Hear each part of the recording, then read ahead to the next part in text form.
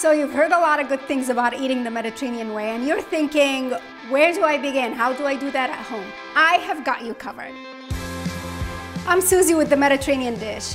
I was born and raised on the shores of the Mediterranean in Port Said, Egypt. Ever since I was a teeny child, I have been soaking up all sorts of Mediterranean cooking wisdom, and you know what?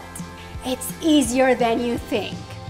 Most of the ingredients I use in my cooking are everyday ingredients that you probably already have.